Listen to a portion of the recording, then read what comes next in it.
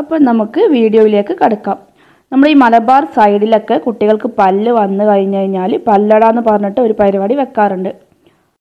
അത് എല്ലാ സൈഡിലും ഉണ്ടോ എങ്ങനെയാണെന്നൊന്നും കറക്റ്റായിട്ട് എനിക്ക് അറിയില്ല. നമ്മളവിടെയൊക്കെ വെക്കാറുണ്ട്. ആദ്യമായിട്ട് പല്ല് വന്നു കഴിഞ്ഞു കഴിഞ്ഞാൽ കുറച്ച് സാധനങ്ങൾ വെച്ചിട്ട് അതിലവർ ഏതാണ് എടുക്കുക എന്നുള്ളതൊക്കെ നോക്കിയിട്ട് അവരങ്ങനെ വലുതാവുമ്പോൾ അങ്ങനെ ആവും എന്നൊക്കെ ഒരു വിശ്വാസമാണ്. അപ്പോൾ നമുക്ക് വിശ്വാസം ഉണ്ടായിട്ടൊന്നുമല്ല, ജസ്റ്റ് ഒരു തമാശയ്ക്ക് അങ്ങനെ ചെയ്ത് നോക്കാമെന്ന് വെച്ചിട്ട് മോളെ പല്ലട വെച്ചിട്ടുണ്ടായിരുന്നു. അപ്പോൾ അതിൻ്റെ കൂടുതൽ ഡീറ്റെയിൽസൊക്കെ ഞാൻ വീഡിയോയിൽ പറയാം കേട്ടോ. അപ്പോൾ അതിന് മുമ്പായിട്ട് നമുക്ക് അട എന്തായാലും വേണം. അപ്പോൾ അതിന് വേണ്ടിയിട്ട് ഞാൻ നോൺ സ്റ്റിക്ക് പാൻ ഗ്യാസിൽ വെച്ചിട്ട് കുറച്ച് ഓയിലിട്ടിട്ട് ഒരു അര മുറി അല്ലെങ്കിൽ അര കപ്പ് തേങ്ങ ഇട്ട് കൊടുത്തിട്ടുണ്ട്. ഇനി നമ്മൾ ഇതിലേക്ക് 1.5 ടേബിൾ സ്പൂൺ അല്ലെങ്കിൽ കുറച്ചും കൂടി മധുരമൊക്കെ വേണമെന്ന് തോന്നുകയാണെങ്കിൽ 2 ടേബിൾ സ്പൂൺ പഞ്ചസാരയും ഒരു 1/4 ടീസ്പൂൺ ഏലക്കായ്പ്പൊടിയും കൂടി ഇട്ടിട്ട് നന്നായിട്ട് വഴറ്റിയെടുക്കാനാണ് ചെയ്യാറ്. നമ്മൾ ലോ ഫ്ലെയിമിൽ ഇട്ടിട്ട് വേണം ഇതൊന്ന് വഴറ്റിയെടുക്കാനായിട്ട്. എന്നിട്ടൊരു ബ്രൗൺ കളർ ആവുന്ന വരും. നല്ല ബ്രൗൺ കളർ ആക്കാറുണ്ട് ചിലരൊക്കെ. അപ്പോൾ ഞാൻ അത്ര ബ്രൗൺ കളർ ആക്കുന്നില്ല. ഒരു ബ്രൗണിഷ് കളർ വരുമ്പോൾ തന്നെ ഓഫ് ചെയ്തിട്ട് എടുക്കുകയാണ്. കൂടുതൽ ലോ ഫ്ലെയിമിൽ ഇട്ടിട്ട് ചെയ്യുക. ഫ്ലെയിം കൂട്ടിക്കഴിഞ്ഞ് കഴിഞ്ഞാൽ ഇത് കുറച്ച് ഡ്രൈ ആയിട്ട് പോകും. അപ്പോൾ കഴിക്കുമ്പോൾ ഒട്ടും ടേസ്റ്റ് ഉണ്ടാവില്ല. അപ്പോൾ ലോ ഫ്ലെയിമിൽ ഇട്ടിട്ട് പഞ്ചസാരയൊക്കെ ഒന്ന് നന്നായിട്ട് ഉരുകുന്ന വരെ ഒന്ന് വഴറ്റിയെടുക്കുക. അപ്പോൾ സാധാരണ ഈ പല്ലട വെക്കാറ് കുട്ടികൾ മുട്ടിലരിയുന്ന ടൈമിൽ തന്നെ മിക്കവാറും പല്ലൊക്കെ വരും. അപ്പോൾ ആ ടൈമിലാണ് കേട്ടോ. അപ്പോൾ എൻ്റെ മോൾക്ക് ഇപ്പോൾ 1 വയസ്സും 3 മാസവും ആയി. ഒക്ടോബർ 15-ന് 1 വയസ്സ് തികഞ്ഞു. ശരിക്കും 1.25 വയസ്സായി. അവൾ നന്നായിട്ട് നടക്കാനൊക്കെ തുടങ്ങി. അപ്പോൾ ഇപ്പോഴാണ് അവൾക്ക് പല്ല് വന്നത്. അപ്പോൾ പല്ല് വന്നാലല്ലേ പല്ലട വെക്കാൻ പറ്റുള്ളൂ. അപ്പോൾ അവൾ നടക്കുന്ന പ്രായത്തിലാണ് പല്ല് വന്നേക്കുന്നത്. എൻ്റെ ആദ്യത്തെ മോൾക്കും ഇതേപോലെ ആയിരുന്നു കേട്ടോ. അവൾ നടക്കുന്ന ടൈമിലാണ് അവൾക്കും പല്ല് വന്നത്. ഭയങ്കര ലേറ്റായിട്ടാണ് 2 പേർക്കും പല്ല് വന്നത്. അപ്പോൾ പല്ല് വന്നപ്പം കുറേ ആയിട്ട് പല്ലട വെക്കാമെന്നുള്ളൊരു പ്ലാൻ ഉണ്ടായിരുന്നു. ഒരാഴ്ചയൊക്കെ കഴിഞ്ഞിട്ടു പല്ലിങ്ങനെ ചെറുതായിട്ട് പൊന്താനൊക്കെ ആയിട്ട് തുടങ്ങിയിട്ട്. അപ്പോൾ ഇവിടെ വെള്ളിയാഴ്ചയെ നടക്കുള്ളൂ. ഹസ്ബൻഡും കൂടി ഉണ്ടാവണമല്ലോ പല്ലടയൊക്കെ വെക്കുമ്പോൾ. അപ്പോൾ വെള്ളിയാഴ്ച നടക്കുള്ളൂ. അപ്പോൾ ഈ കഴിഞ്ഞ വെള്ളിയാഴ്ച ഇന്നലെ ആണ് ഞാൻ പല്ലട വെച്ചത്. അപ്പോൾ ഞാൻ ജസ്റ്റ് അതിൻ്റെ കുഞ്ഞു കുഞ്ഞു വീഡിയോസൊക്കെ എടുത്തിട്ടുണ്ടായിരുന്നു. അപ്പോൾ അതൊക്കെയാണ് ഇതിൽ ഷെയർ ചെയ്യുന്നത്. അപ്പോൾ പല്ലട വെച്ച് കഴിഞ്ഞ് കഴിഞ്ഞാൽ അതിൽ എടുക്കുന്നത് തന്നെ വലുതായാലും ആവുന്നൊന്നുമില്ല കേട്ടോ. നമ്മൾക്ക് വെറുതെ ഒരു തമാശയ്ക്ക് വേണ്ടിയിട്ട് എന്താണ് മോൾ എടുക്കുന്നതെന്നൊക്കെ നോക്കാതെ വെച്ചിട്ടാണ്. അല്ലാതെ അത് വിശ്വാസം ഉണ്ടായിട്ട് വലുതായാലും അതേപോലെ ആവും എന്നൊക്കെ വിചാരിച്ചിട്ടൊന്നുമല്ല കേട്ടോ. ജസ്റ്റ് ഒരു ഫണ്ണി ആയിട്ട് ഒന്ന് എടുത്ത് നോക്കിയതാണ് പല്ലട വെച്ച് കഴിഞ്ഞാൽ എന്താ എടുക്കുക എന്നുള്ളത്. അപ്പോൾ നമ്മുടെ തേങ്ങ ഇവിടെ ബ്രൗൺ കളറായി. ഞാൻ ഫ്ലെയിം ഓഫ് ചെയ്തിട്ടോ. ഇനി നമുക്ക് പല്ലട ഉണ്ടാക്കാനായിട്ട് ഞാൻ ഇതേപോലെ ഒരു പൊടി കുഴച്ചെടുത്തിട്ടുണ്ട്. നമ്മൾ ഗോതമ്പ് പൊടിയിൽ ഉണ്ടാക്കുകയാണെങ്കിൽ നല്ല ഹെൽത്തി ആയിട്ടുള്ള അട നമുക്ക് ഉണ്ടാക്കിയെടുക്കാം. അപ്പോൾ ഞാനിവിടെ കുറച്ച് മൈദയും കൂടി കൂട്ടിയിട്ട് നല്ല സോഫ്റ്റ് ആയിട്ട് പൊടി കുഴച്ചെടുത്തിട്ടുണ്ട്. നമ്മൾ ചപ്പാത്തിക്കൊക്കെ കുഴച്ചെടുക്കുന്നത് പോലെ. അപ്പോൾ ഞാൻ ഇതിന് മുമ്പ് ഒരു വീഡിയോ ഇട്ടിട്ടുണ്ടായിരുന്നു കേട്ടോ, ചപ്പാത്തിക്ക് മാവ് എങ്ങനെ സോഫ്റ്റായിട്ട് കുഴക്കുക എന്നുള്ളത്. അപ്പോൾ ആ വീഡിയോ കാണാത്തവരുണ്ടെങ്കിൽ അതൊന്ന് പോയി കാണാം കേട്ടോ. അപ്പോൾ അതുകൊണ്ടാണ് ഇതിൽ ഞാൻ ഈ വീഡിയോയും കൂടി ഉൾപ്പെടുത്താത്തത്. പൊടി കുഴക്കുന്നത് എങ്ങനെയാണെന്ന് നല്ല സോഫ്റ്റായിട്ട് കിട്ടുന്നത് ആ വീഡിയോയിലുണ്ട്. അപ്പോൾ കാണാത്തവരൊക്കെ ഒന്ന് പോയി കാണാം. ഞാൻ ഡിസ്ക്രിപ്ഷൻ ബോക്സിലും ഇതിൻ്റെ മുകളിലൊക്കെ ലിങ്ക് കൊടുക്കാം കേട്ടോ. അപ്പോൾ അതൊന്ന് എടുത്ത് നോക്കാം. അപ്പോൾ ഞാൻ അട ഉണ്ടാക്കാനായിട്ട് ഇതേപോലത്തെ ഒരു കുഞ്ഞ് മാവ് എടുത്തിട്ടുണ്ട്. അപ്പോൾ നമുക്ക് എത്ര വലുപ്പത്തിലാണോ അട ഉണ്ടാക്കുന്നത് അതിനനുസരിച്ചിട്ട് എടുക്കാം. അപ്പോൾ ഞാനിവിടെ ഒരു ചെറിയ അടയാണ് ഉണ്ടാക്കുന്നത്. ഒരു മീഡിയം സൈസിലൊക്കെയുള്ള അടയാണ് ഉണ്ടാക്കുന്നത്. അപ്പോൾ നമുക്കിതൊന്ന് പരത്തിയെടുക്കാം. അപ്പോൾ നമുക്ക് പരത്താൻ ഇങ്ങനെ ഒട്ടിപ്പിടിക്കുന്നൊക്കെ ഉണ്ടെങ്കിൽ പൊടിയൊക്കെ കൂട്ടിയിട്ട് പരത്തുന്നവരൊക്കെ ഉണ്ട്. അപ്പോൾ ഞാനങ്ങനെ പൊടിയൊന്നും കൂട്ടാറില്ല. ഇങ്ങനത്തെ ഡയറക്റ്റായിട്ട് പരത്തിയെടുക്കാറാണ്. കാരണം ഇത് ചെറുത് മതിയല്ലോ, ഒരുപാട് വലിപ്പത്തിനൊന്നും വേണ്ട. അപ്പോൾ ഈ ഒരു സൈസിൽ പരത്തിയെടുത്തിട്ടുണ്ട്. ഇനി നമുക്ക് ഇതൊന്ന് ഷേപ്പ് ചെയ്യാൻ വേണ്ടിയിട്ട് ഒരു മൂടിയോ ഇതേപോലത്തെ ഒരു മൂടിയൊക്കെ എടുത്തിട്ട് ഒന്ന് റൗണ്ടിൽ കട്ട് ചെയ്തിട്ട് എടുക്കാം. അപ്പോൾ നിങ്ങൾക്ക് ഏത് സൈസിലാണ് വേണ്ടതെന്ന് വെച്ചാൽ അതിനനുസരിച്ചിട്ടുള്ള മൂടി എടുക്കാം കേട്ടോ. അപ്പോൾ ഞാനൊരു മീഡിയം സൈസിലായതുകൊണ്ട് തന്നെ ഈ ഒരു വലിപ്പത്തിലുള്ള മൂടിയാണ് എടുത്തേക്കുന്നത്. ഇനി ഇത് വെച്ചിട്ട് ഇതൊന്ന് കട്ട് ചെയ്തിട്ട് എടുക്കാം. ഇതിങ്ങനെ ഇതിൻ്റെ മുകളിൽ വെച്ചിട്ട് ഒന്ന് പ്രസ് ചെയ്ത് കൊടുത്താൽ മതി. അപ്പോൾ ഈ സൈഡൊക്കെ അങ്ങോട്ട് മുറിഞ്ഞ് വന്നോളും. അപ്പോൾ അതാ ഞാൻ റൗണ്ടിൽ കട്ട് ചെയ്തിട്ട് എടുത്തിട്ടുണ്ട്. ഞാനിവിടെ വളരെ സിമ്പിളായിട്ടുള്ള ഫില്ലിംഗാണ് കേട്ടോ ഉണ്ടാക്കിയിരിക്കുന്നത്. തേങ്ങയും പഞ്ചസാരയും ഏലക്കാപ്പൊടിയും മാത്രം വെച്ചിട്ട് നമുക്ക് ഇതിൽ ഈ കടലപ്പരിപ്പൊക്കെ വേവിച്ച് വെച്ച് കൊടുക്കുകയൊക്കെ ചെയ്യാം കേട്ടോ. എന്ത് വേണമെങ്കിലും ചെയ്യാം. അപ്പോൾ ഞാൻ വളരെ സിമ്പിളായിട്ട് സ്വീറ്റ് അട മതി എന്നുള്ള രീതിയിൽ വളരെ സിമ്പിളായിട്ടുള്ള ഒരു അടയാണ് ഉണ്ടാക്കുന്നത്. അപ്പോൾ നമ്മൾ പരത്തി വെച്ചിരിക്കുന്നതിൽ ഇതേപോലെ ഒരു സൈഡിലായിട്ട് തേങ്ങ വെച്ച് കൊടുക്കാം. ഇനി ഇത് ഒരു സൈഡിൽ നിന്ന് മടക്കിയിട്ട് ഇതേപോലെ ആക്കിയിട്ട് കൊടുക്കാം. ഒരു സൈഡിലേക്ക് മടക്കി കൊടുക്കാം. ഇനി നമുക്ക് ഇവിടെ ഇങ്ങനെ ഒന്ന് മടയണം.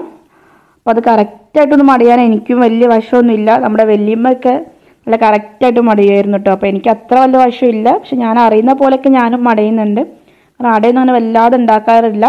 സാധാരണ സ്വീറ്റ് അട പൊതുവെ ഉണ്ടാക്കാറില്ല, കോയടയൊക്കെയാണ് ഉണ്ടാക്കാറ്. അപ്പോൾ അത് ഇതേപോലെയാണ് മടഞ്ഞു കൊടുക്കേണ്ടത്. ഇങ്ങനെ ഓരോ സൈഡ് ഇങ്ങനെ എടുത്തിട്ട് ഇതേപോലെ ഒന്ന് മടഞ്ഞു കൊടുക്കുക. ഇത് നന്നായിട്ട് ഒട്ടിയിട്ട് വരണം കേട്ടോ, ഇല്ലെങ്കിൽ നമ്മൾ ഓയിലിട്ടിട്ട് ഇത് പൊരിക്കുന്ന സമയത്ത് അതിൻ്റെ ഉള്ളിലേക്കൊക്കെ ഓയിൽ കടക്കാനുള്ള ചാൻസ് ഉണ്ട്.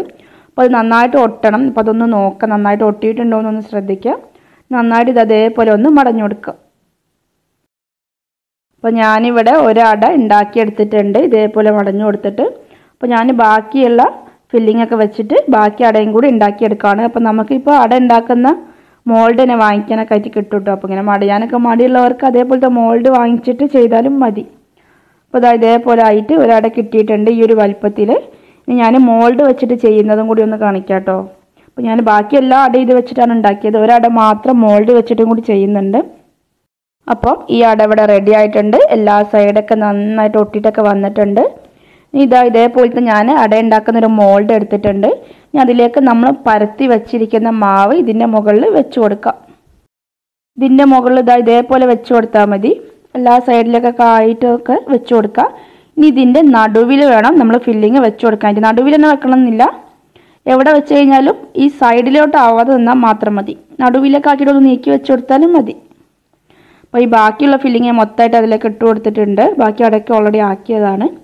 നമുക്കിത് ഇതേപോലെ ഒന്ന് ചെയ്ത് വെച്ച് കഴിഞ്ഞാൽ പെട്ടെന്ന് തന്നെ അട റെഡിയായി.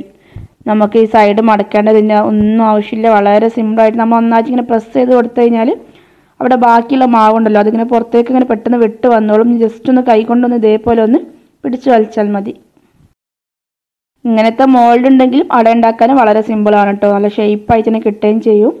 കണ്ടില്ലേ, ഇതേപോലെ നല്ല ഷേപ്പായിട്ട് നമുക്ക് അട ഉണ്ടാക്കിയെടുക്കാനും പറ്റും. അപ്പോൾ ഞാൻ ഈ മാവ് വെച്ചിട്ട് എല്ലാ അടയും ഉണ്ടാക്കിയെടുത്തിട്ടുണ്ട്. അപ്പോൾ ഈ ഒരു ഫില്ലിങ് വെച്ചിട്ട് എനിക്ക് 1/2 കപ്പ് തേങ്ങ എടുത്തിട്ട് 9 അടയാണ് ഉണ്ടാക്കാനായിട്ട് പറ്റിയത്. ഇത് ഉണ്ടാക്കി കഴിഞ്ഞ് ഞാൻ ഒന്ന് നോക്കണം കേട്ടോ, ഈ സൈഡൊക്കെ നന്നായിട്ട് ഒട്ടിയിട്ടുണ്ടോ എന്ന് നോക്കണം ഈ മോൾഡ് വെച്ച് ഉണ്ടാക്കി കഴിഞ്ഞ് കഴിഞ്ഞാലും. അപ്പോൾ ഞാനിവിടെ 9 അട ഉണ്ടാക്കിയെടുത്തിട്ടുണ്ട്. ഇനി നമുക്കിതൊന്ന് ഫ്രൈ ചെയ്തിട്ടെടുക്കാം. എല്ലാം നന്നായിട്ട് ഒട്ടിയിട്ടുണ്ടോ എന്നൊക്കെ ഒന്ന് നോക്കാം. ഇനി ഞാൻ ഇത് ഫ്രൈ ചെയ്യാനായിട്ട് ഒരു ചീനച്ചട്ടി ഗ്യാസിൽ വെച്ചിട്ട് ആവശ്യത്തിനുള്ള ഓയിലും ഒഴിച്ചു കൊടുത്തിട്ടുണ്ട്. ഇതിലേക്ക് ഓയിൽ നന്നായിട്ട് ചൂടായി കഴിഞ്ഞ് കഴിഞ്ഞാൽ നമുക്ക് ഉണ്ടാക്കാനുള്ള അട ഇട്ട് കൊടുക്കാം. ഞാനിപ്പോൾ ഇവിടെ 2 എണ്ണം മാത്രമേ ഇട്ട് കൊടുത്തിട്ടുള്ളൂ കേട്ടോ. അപ്പോൾ 4 എണ്ണമൊക്കെ വെച്ചിട്ട് ഇട്ട് കൊടുക്കാം, 4 എണ്ണം 5 എണ്ണമൊക്കെ വെച്ചിട്ട് ഇട്ട് കൊടുക്കാം. തൊട്ടി പിടിക്കത്തൊന്നുമില്ല. ഇതിങ്ങനെ മറിച്ചിട്ട് കൊടുത്ത് 2 സൈഡും നന്നായിട്ട് വേവിച്ചെടുക്കാം. അപ്പോൾ അതിങ്ങനെ പൊന്തി വരും, നമ്മൾ പൂരിയൊക്കെ ഉണ്ടാക്കുന്ന പോലെ പൊന്തി വരും. അപ്പോൾ ഇത് നന്നായിട്ട് ഒട്ടിയിട്ടില്ലെങ്കിൽ അതിൻ്റെ ഉള്ളിലേക്കൊക്കെ ഓയിൽ കടക്കാനുള്ള ചാൻസ് ഉണ്ട് കേട്ടോ. അപ്പോൾ അതുകൊണ്ട് നന്നായിട്ട് ഒട്ടിക്കണം. ഇതിങ്ങനെ മറിച്ചിട്ട് കൊടുത്ത് കളിച്ചിട്ട് എല്ലാ സൈഡും നന്നായിട്ട് വേവിച്ചെടുക്കുക. അത് വളരെ പെട്ടെന്ന് തന്നെ വെന്തിട്ട് വരും കേട്ടോ, കാരണം ഉള്ളിലുള്ള ഫില്ലിംഗ് ഒന്നും വേവാനില്ലല്ലോ. ഈ പുറത്തുള്ള മാവ് മാത്രം ഒന്ന് വെന്ത് വരാനുള്ളൂ. നമ്മൾ പൂരിയൊക്കെ ഉണ്ടാക്കുന്ന പോലെ വളരെ പെട്ടെന്ന് തന്നെ ഇത് റെഡി ആയിട്ട് വരും. അപ്പോൾ ഇതാ എല്ലാ സൈഡും ഇത് വെന്ത് വന്നിട്ടുണ്ട്. അപ്പോൾ നമുക്കിനി ഇത് കോരാം. ഇതിലുള്ള ഓയിലൊക്കെ ഒന്ന് മാറ്റാൻ വേണ്ടിയിട്ട് ഒന്നും ഇതേപോലെ വെച്ചിട്ട് ഓയിലൊക്കെ പോക്കുക, അല്ലെങ്കിൽ ഒരു ടിഷ്യൂ പേപ്പറിലൊക്കെ ഇട്ട് കൊടുക്കുക. അപ്പോൾ നമ്മുടെ അട ഇവിടെ റെഡി ആയിട്ടുണ്ട്. ഇനി നമുക്ക് ബാക്കിയുള്ള അടയും കൂടി ഇതേപോലെ റെഡിയാക്കിയിട്ടെടുക്കാം. അപ്പോൾ നമുക്ക് പല്ലടയൊക്കെ വെക്കുന്ന ടൈമിൽ ഇതേപോലത്തെ സിമ്പിളായിട്ടുള്ള അട ഉണ്ടാക്കുന്നതാണ് കേട്ടോ നല്ലത്. നമുക്ക് കഴിക്കാൻ നല്ല ടേസ്റ്റാണ്, കുട്ടികൾക്കൊക്കെ ഭയങ്കരമായിട്ട് ഇഷ്ടപ്പെടും.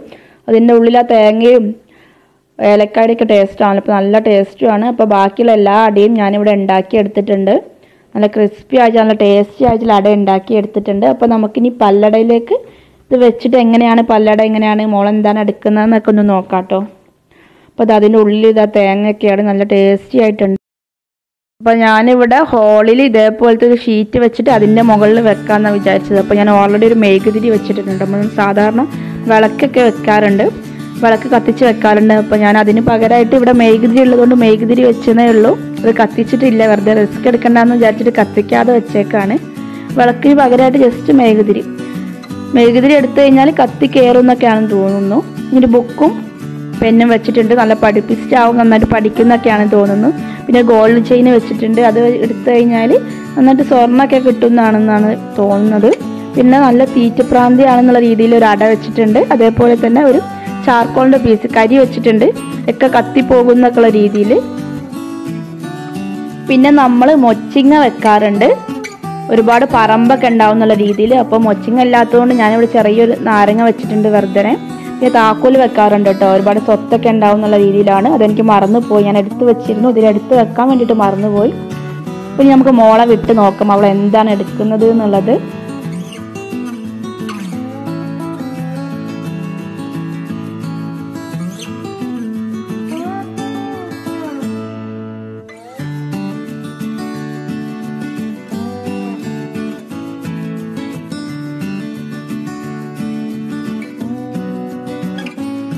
അപ്പോൾ അവൾ മെഴുകുതിരിയാണ് എടുത്തിരിക്കുന്നത്. കാരണം മെഴുകുതിരി അങ്ങനെ കാണാറൊന്നുമില്ല. അപ്പോൾ അത് പെട്ടെന്ന് അതിൻ്റെ കളറൊക്കെ കണ്ടപ്പോൾ ഭയങ്കര ഇൻട്രസ്റ്റ് ആയിട്ട് മെഴുകുതിരിയാണ് അവൾ ഫസ്റ്റ് എടുത്തത് കേട്ടോ.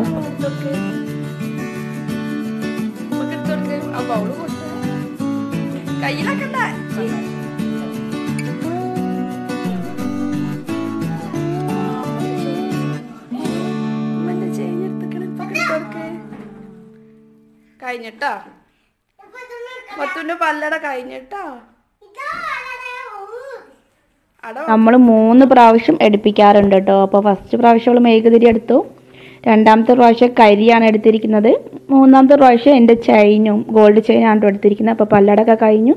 അപ്പോൾ എല്ലാവർക്കും വീഡിയോ ഒക്കെ ഇഷ്ടപ്പെട്ടിട്ടുണ്ടെങ്കിൽ എൻ്റെ ചാനൽ ഇതുവരെ സബ്സ്ക്രൈബ് ചെയ്യാത്തവരൊക്കെ ഒന്ന് സബ്സ്ക്രൈബ് ചെയ്യണേ. ഇതിൻ്റെ അടുത്തുള്ള കുഞ്ഞ് ബെൽ ബട്ടണും കൂടി പ്രസ് ചെയ്തിട്ട് ഓളൊന്ന് സെലക്ട് ചെയ്യാം. എങ്കിൽ ഞാൻ അപ്ലോഡ് ചെയ്യുന്ന കൂടുതൽ വീഡിയോസൊക്കെ നിങ്ങൾക്ക് നോട്ടിഫിക്കേഷനായിട്ട് കിട്ടത്തുള്ളൂ. അതേപോലെ നിങ്ങൾക്ക് എന്തെങ്കിലും കമൻസ് ഒക്കെ ഉണ്ടെങ്കിൽ ഒന്ന് കമൻറ്റ് ബോക്സിൽ അറിയിക്കുക കേട്ടോ. എൻ്റെ പ്രീവിയസ് വീഡിയോസൊക്കെ ഒന്ന് പോയി കാണാം. ഇത് ശരിക്കും ജസ്റ്റ് ഒരു ഫണ്ണായിട്ട് മാത്രം എടുത്ത വീഡിയോ ആണ് കേട്ടോ, അല്ലാതെ വിശ്വാസം ഉണ്ടായിട്ടൊന്നുമല്ല. അപ്പോൾ എല്ലാവർക്കും വീഡിയോ ഒക്കെ ഇഷ്ടപ്പെട്ടിട്ടുണ്ടാവുമെന്ന് കരുതുന്നു. അപ്പോൾ താങ്ക് യു.